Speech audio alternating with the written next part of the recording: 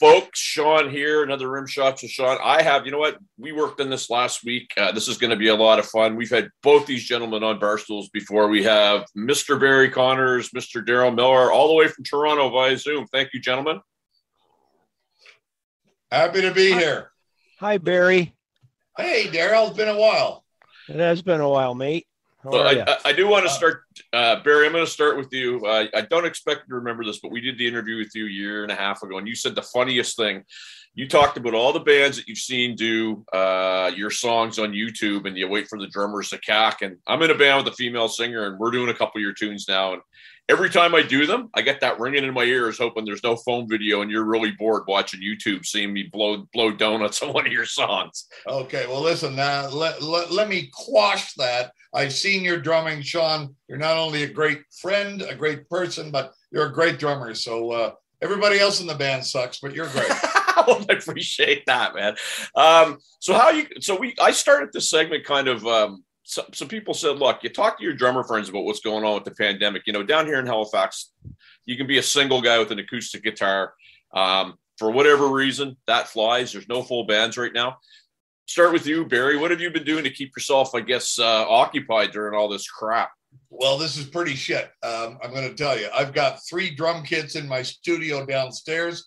It's lots of fun, and this opens me up to saying, Darrell, one day you got to drive down. I mean, I'm an hour away, and we'll have a barbecue, and we'll have a little drum off, and you can play my new drums. I'm the Canadian ambassador for Bill Ludwig's new drum company. I saw that. I'll go back to, I got COVID. I got COVID on January 1st, and it kicked the shit out of me for 14 days. You know, I don't want to get an opinion or an argument, but I got doubly vaxxed, and I think it saved my life. As soon as I felt better, I got my booster. So I've had 3 shots. I'll probably stop now, but I'm better, and I'm back to health. So that's been my year. I just opened a beer in your honor. Cheers to you that you're live. Yeah. Listen, my friend, I got COVID in May. I didn't have any symptoms. Double vax, got my booster 3 weeks ago. You know, no side effects again. So that's pretty good. Darrell, I've been seeing some pictures of some of your stuff. We had you on the show about a month ago, and you keep talking about the ice tomb in your condo. Yeah, well, come on. You guys must admit we're going to get hit with another snowstorm here, like tonight or tomorrow, another 30 centimeters. We've had an insane winter, like super cold for Toronto. We never get like this. It's rare. And my lanai that I built during COVID, it's almost like you're going into a bomb shelter these days trying to survive this, right? But we have a nice balcony, turned it into like a lanai and turned it into winterized it basically. But I have this fireplace out there that's the main source of heat, but it's not a real fireplace. It's electric. But that heats it up to around 18 degrees. I open a window off the kitchen, and it kind of circulates the air out there, and I can sit up there and drum and watch TV. It's all done up. It's nice. It's like a man cave kind of thing. Wow, that's very cool. It's very cool. And it got me through, man. It got me through. I hadn't played drums in 8 months. I was dying. And I said, I need to this is going to take drastic measures. I'm going to lose my chops and I'm going to retire. It's going to happen. If I don't keep playing, I'm fucked. You're not going to lose your chops. You're far too good, brother. That's you know how it feels though, when you get far away. So I get to drum every day. And some days I go downstairs, and in 3 minutes I suck, and I stop and come upstairs. I go down other days and I do 25 minutes, and I'm the best drummer in the world. So it evens out. But you know what I'm just saying, you guys, both drummers, you guys know that a drummer cannot get too far away from drum shape, or it's scary. It's like, what the fuck? Like so anyway, I was on the cusp. I hadn't drummed in months and months and during COVID. Yeah, months, man. Months. I couldn't go anywhere. And you can't play drums in an apartment setup, condo setup. You can't play drums, right? So I customized this kit with Sabian cymbals, the quiet tone cymbals, and I used the Evans sound off heads. I saw those. Yeah, I tried them. Yeah, I just basically customized it into a quiet kit. And I have a giant condo build in front of me that makes a hell of a lot of noise in the daytime, and that was my end. I drum an hour a day out there Right Hey, the construction's happening. I'm going to drum. Yeah, they're starting to. Those bastards are starting to film me now. They're up at our level. So they're filming me playing. They see me out there and they're taking shots of me because they're right across the street, man. Right out my window, right across the street. I was saying to people the last 2 years that we've been doing this, especially the first time, when there was nothing else to do, if you weren't spending the time, and obviously Darrell, for you, it was a little tougher. Barry, I've seen videos that you posted at his house, so yeah, and that kit sounds amazing. I use the electric drums for practice, but I kept saying to people, if you weren't putting the time in when things open back up, you were probably going to be in trouble. And lo and behold, went out and saw a few bands, and you could tell their players just kind of sat on their butts and didn't do a whole heck of a lot. They struggle. Wow. Okay. Yeah. So I don't practice. I just go play. I'm never getting any better. I've resulted to that. I'm as good as I was long ago, and that's my profess. That's it. I'm not going down to practice and learn new stuff. I mean, I'm too old. But thank goodness I have some fans. God, stop swearing. You're not too old. Don't use those words. Jesus. It's funny, though. So I have a band that we put together kind of during the COVID thing. It was an offshoot of Barstools. And the first gig we played was February 27th. A friend of mine comes up and says, there's 9 drummers in the audience. Are you nervous? And I was just like, I got their $10. They can leave anytime they want. I really don't care. Right. But I do find that when I did that show, I did the work. I was pretty confident when I went in that, hey, you know what? You might not like my drum kit or my hair or the fan blowing, but hey, I'm not going to blow chunks, right? So I'm thankful that I had the opportunity to do that. So Darrell, you've had the book coming out. You get another book coming out. Now you're back practicing. I've talked to you quite a bit, and obviously, with this shutdown and stuff, they're talking about opening things back up here fairly quickly. What are you hearing? Today. It was today. Today, all the restaurants open up again. Okay. For 50% capacity or whatever. I mean, I don't want to get too into the whole COVID thing. I'm just so sick of it. I'm triple vaxxed too, by the way. And I've done everything. I've complied. I wear my mask. I've done everything they want us to do. And I'm just done with this. I'm just sick of it. I'm going to fly out next week. Exactly. I'm flying out next week to play the Monsters of Rock cruise. And that's going to be a big test. Wow, it's still on, eh? Yeah, it is, man. It's not canceling. We're flying into Miami. You're gonna have to wear your mask every minute on that ship. Yeah, I know, man. Those things are like a petri dish to begin with. Exactly, yeah. So I don't know how this is going to go, but we are doing it, and I'm just my fingers are crossed that we're going to have good shows and have a good time. Regardless, everybody's starving to just try to live their life right now. Fuck yeah, I know. So you've got obviously Russell, and you've got Jerry. Yeah. And who's playing bass? Johnny is from my band Automan. I have that other band that I'm the lead singer. I know that.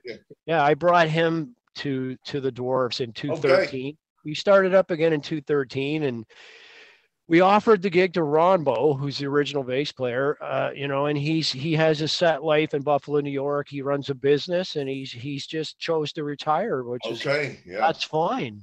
So. I brought Johnny along. I know he's not going to kill me in my sleep. He's a good guy, and cool. Yeah. He's a great bass player, and he's been in the band now since 2013. It's almost 10 years. I don't know if you know, Darrell, but in 2019 and around August, I was stuck for a guitar player, and we did Manitoulin Island with Glass Tiger and Lee Aaron, and we had about 10,000 people. And last minute, I got Mike Hall. I remember that on Facebook. Yeah, I saw you post that. He is amazing. He learned everything exactly like the record. And Holly and I both said he's probably the best player we've ever had in the band. Yeah, he's a great player, man. No doubt about it. He's a schooled player too. He went to Berkeley. He went to Berkeley University. He's a great guy. I'll tell you, Darrell, too, you mentioned Ron. We're taking a collection up here in Help because he's from this part of the country. We're taking up a collection to get him a cell phone that doesn't scream at you because every time he posts something, it's in all caps. I know. He's been doing that. He's been typing that way since the internet started. Yeah. Yelling at you. He's been doing that. That's funny. And Barry, I don't know if I told you. I think we did your interview well after this, but when Mary Wilson from it's a great Holly story. Mary Wilson passed away, and she had a very nice post about, how big of an influence she was. And so I read the post, and I meant to hit the care emoji, and I hit the thumbs up emoji by accident. I go and get in the shower, and I come out, I get on my phone, and there's a messenger from Holly. Sean, I knew that can't be. And she was finger wagging me. And I was just like, Holly, I'm so sorry. Like, I didn't mean to do it. And then I knew you weren't that type of guy. My point is it was really neat to meet somebody that actually gave a crap about me stepping in, dung, right? Yeah. So, Holly, I can't say anything else, but I'm close to 40 years, and she is probably one of the biggest friends, loves everything I've ever had in my life. And to this day, she's my sister. I've got a killer guest room. It's known as Holly's room. She's here all the time, and probably the greatest Canadian singer, in my humble opinion, that ever was. And I can't say anything, but I love her. No, she's awesome. So, we've been talking here about it's been tough to practice and whatnot. And we got in a little kind of text conversation when we were setting this up about Sabian cymbals. And I asked the both of you guys if you had ever been to the plant before. And I kind of took that for granted a little bit. It's about 5.5 hours away from where I live. I've only been there once in about 30 years. And you guys both said you've never been there. If you guys ever get out this way again, we got to get you there because it's an amazing thing. Yeah, so we talked about that, and Darrell, you're probably right. Gary McCracken was the first Canadian Sabian endorser, and we were really close at that point, and he said, hey, you guys should sign Barry. So Roy Edmonds called me, and I ended up dealing with Peter Stairs, who is, Roy's counterpart, the VP. And they treated me like gold. And I'll tell you a very quick story about, maybe 6 or 8 years ago. I contacted the new A&R guy. I don't know his name. Stanky? Yeah. That's it. And I asked him, could I send my cymbals to all get cleaned? Because when Sabian signed me, I was a bit of a pig, and I got 30 cymbals. I went and handpicked 30 different cymbals. And I asked them if they would clean them. And this new guy, Spanky, said, basically, get lost. We don't know who you are. So I let it go. And I called Peter Stairs last year. And I said, Peter, I'm sitting here playing my new WFL3 drum kit, and it's covered in Sabians. And my green Vista lights are facing me, and they're covered in Sabians, and they're all filthy, and no one will help me. And Peter said, drop everything, send me it all, I'll take care of it. So I got them all back, 30 cymbals, completely polished with the new Sabian logo. Let me just say real quickly, it doesn't matter what cymbals you play, Sabian are the best. Yeah, it's Chris Chris is the guy, Chris Stanky, I think it is. Yeah, so he didn't want anything to do with me, but Peter Stairs. I don't think it's that, Barry. I think you must remember there was a weird changing of the guards kind of thing that happened at Sabian, which is a bit of a bummer. Roy died. They turned it all around. And someone else, a couple of people were, I don't want to say fired. I don't know what happened, but all of a sudden they were gone. And Peter Stairs stayed, but everyone else around him was gone. And then next thing I know, Chris Stanky is the head guy now in LA. That's what happened. Okay, yeah, this all happened, and Peter Stairs took care of me. So well, that's good he did, because it's good to maintain those contacts regardless of whatever changing. Exactly, yeah. So on that note, I think you were third, right? You were signed right after me by Roy. That I don't know. I just know it was around that time because he was working at a Scarborough, and It was Rob Reiner and I were signed. Is that right? Okay, so Rob played here last month, and I brought him and Steve and the new bass player over for a barbecue after the sound check, and it was lots of fun. Rob and I go back to when we were 15. Yeah. I go back real far with him too, when he was in a band called Whalebone. Yeah. Remember that band? Yeah. From England. That's right. It was one of his first bands ever. And my band Sphinx when I was in that band Sphinx, my high school band.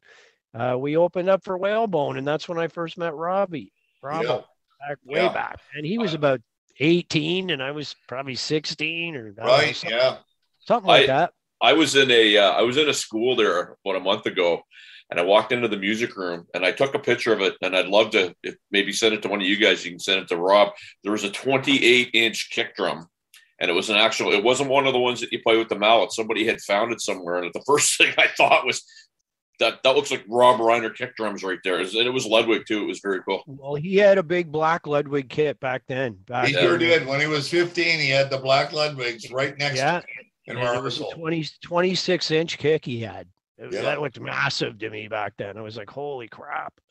I think it was a 26-inch that he had. Well, we've obviously talked about this, but I have a letter from Bill Ludwig's father that they made less than 50 green Vistalite kits in the history of Ludwig, and they made one that he knew of with matching 26-inch kick drums, and they're mine. Yeah, nice. I know you're the only guy really I know that has that kit. I've never seen another drummer with that green kit. Well, and you guys mentioned that, and I'll tell you the one thing that Barry, I see you practicing on that beautiful green kit, and thank you for the hookup with Bill. We are going to make something happen. What a nice man. I've talked to him a couple times on the phone, and the stories are crazy, but you two guys are still, I don't want to say the diehards or whatever, but you're still rocking 2 kick drums on stage where pretty much everybody else has dropped the 2 and gone down to 1, unless you're using like backline or something from somebody else. But let me say that I only use backline, and I only use 1 kick live. Okay. Double kick pedals. So it's just that much easier. But Dunk, what about you? Same thing, man. Yeah. Using 1 now. Okay. Well. Yeah, so what we're dealing with, Sean, is a backline company that buys the best deal they can on the best kit they can, and they provide us with what we ask for. And if you demand 2 kick drums, you're going to get shit or nothing. So what happened with me, I'll be honest, I started using the double pedal when the double pedal became a cool thing when it first started coming out, and I just got conditioned to the feel of a double pedal and how fast it is and how actually good it is. But I still love that cockpit feeling of 2 bass drums in front of me. Right. You kind of sit centered more with the double kick. And that's why I set my kit up the way I do. Yeah, it's cool. Left kick drum's a dummy kick, but the left pedal's right in front of the left kick drum. It's just, it goes over to the other drum. And the sound men, they love you because they don't want to deal with 2 bass drums. They don't want to mic them up and all that, right? So I still love the feeling of sitting on a double bass kit, but I've been playing that double pedal so long now, I'm just conditioned to it. One of the things that I find, guys, is I was going to get a second kit for my Mapex, or a second kick for my Mapex, and it's just the way that I have everything set up now. I have my hi-hat so close to my snare. I don't even know if I could do it. I just think it would totally mess with my feng shui, you know what I mean? It's a different feel for sure. Yeah. It's different vibe. It's bigger, that's all. Everything's spread out a little bit more. If I ever get worried, about that kind of stuff, I drink more. Well, what is it? The more you drink, the better we sound. Isn't that the way it goes, Barry? The smoker you drink, the better you feel. Yeah, that's right. I have to acknowledge something a lot of people don't realize now that you brought up Ludwig. You were talking about Ludwig. Barry actually signed me to Ludwig. It was all him. He got me my deal with Ludwig. I was with Ludwig for quite a long time. I'm with D-Drum now. Yeah. But Barry got me that deal straight on. He said, call up Jenny, blah, blah, blah. I'll talk to Bill, blah, blah, blah. And then I ended up talking to Bill, and I was with Ludwig for a decade. I have three wicked kits from them. Very, very cool. Huge kits. Yeah. Well, I'm proud and happy that that's the story you tell, because it's the truth. Do you remember that though? Do you know you're the guy that got me the deal, or you forgot? Sure do. Yeah. And here's a funny story to go along with that. We toured with Dawkin. Remember Dawkin?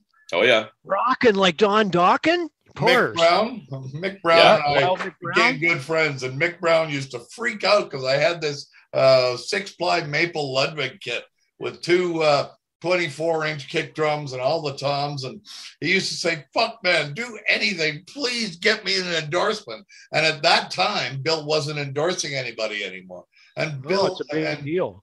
And Don used to beg me, please, please, please. And I said, I can't help you. So one night, Bill Ludwig and I, for whatever reason, were in LA at the Rainbow Room. And we were sitting at a table having a couple of drinks and a burger. And 2 booths over, I look and it's Mick Brown. And I call, hey, Mick, you've been bugging me for like 2 years to meet Bill Ludwig. Come on over. Here's Bill Ludwig. It was the funniest thing ever. But he didn't get an endorsement.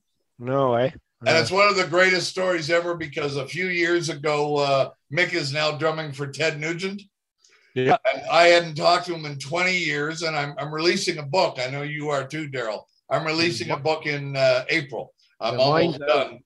I have 2 books out. I know, yeah, I've seen that. Yeah. So this is my first. And I talk about who's been a great guy and who's been an asshole. My book is called Egos Are for Assholes. Because good luck with that. Yeah, that's hard. That's a tough one. Writing books, that's one of the hardest things. I know, yeah. So I have a ghostwriter and she's great. But when I was on tour with Nazareth, Darrell Sweet and I became absolute best friends. You know Darrell, obviously. Yeah, we did some dates with Nazareth. Yeah, so he was my best friend in the world for a long time. And he told me 2 things. He said, Barry, I want you to remember 2 things if you're going to be my friend. Number 1, egos are for assholes. And that's what I'm naming my book after him. And number 2, the worst fuck I ever had was great.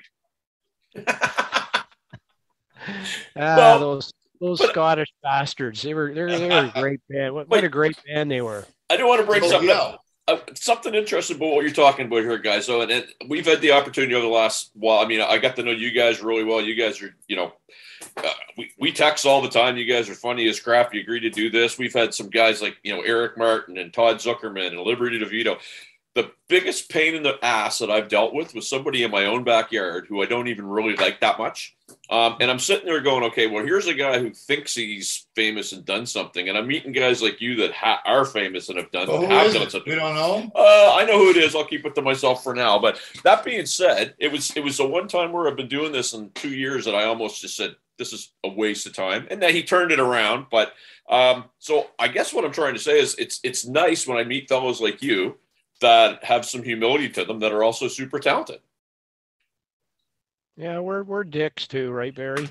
Wait, which one of us is super talented? You two right there. Yeah. Here's what I'm going to do, boys. Here's what I'm going to do. We're gonna call this segment one. We're going to come back for segment 2. And in segment 2, I want to get into nitty gritty. We've talked texts all around gear and stuff like that. I know Darrell wants to get back to the hockey game, so we'll do it quick. I'm just looking up as 5-0 now. It's 5-0, right on. Leafs are blowing them out. It's great.